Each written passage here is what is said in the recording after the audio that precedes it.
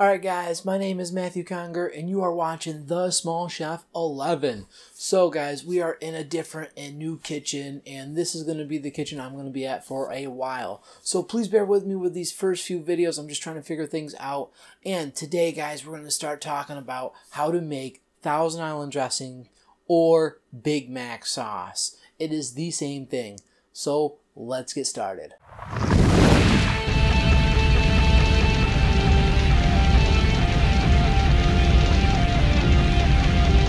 Alright guys, so now when we're doing our dressing here for our Thousand Island, make sure you have everything ready to go. So I have here my minced onion, my ketchup, my mayonnaise, and my pickles. And down in the description below, I will have the ingredients that you need. So let's get this going. Now what we're going to do here is we're going to add our salt and pepper to our bowl here. Now I'm going to add my salt. I'm going to add in my onion.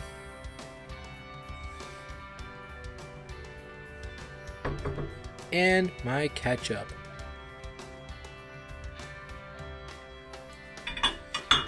And all we gotta do guys is stir it all together. Now if you guys don't like your pickles as chunky as I do, or your onions as chunky, make sure you do a finer mince on it and you guys will be fine. Alright, now let's try this and see what it tastes like. Alright guys, the one thing I did forget to add in and mention was you need to add some vinegar. All I have is apple cider vinegar. I prefer the white vinegar, but it just gives it that little bit of bite. It's about, I'd say, 1 ounce to 2 ounces. Stir it in. Needs a little more salt and pepper.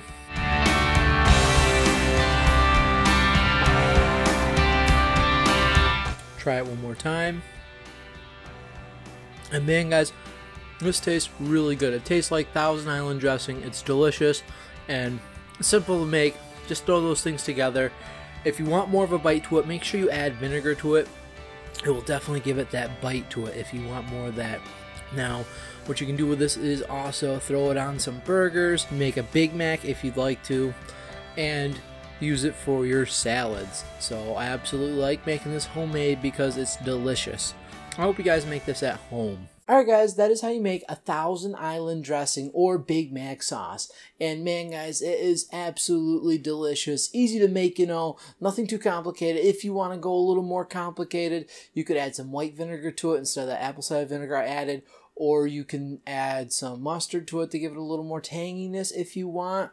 Or, you know, there's a few things you can tweak it a little bit more, a little more pickles, a little less onion. So it's whatever you guys prefer. So just play around with it, have fun, and please just bear with me as I'm putting out these newer videos because I am starting off in this new kitchen. Thanks for watching, and if you guys are stopping in for the first time, please hit that subscribe button that's going to be over there. And also, if you're watching this on Facebook, hit that blue one up above. And you guys have an awesome day.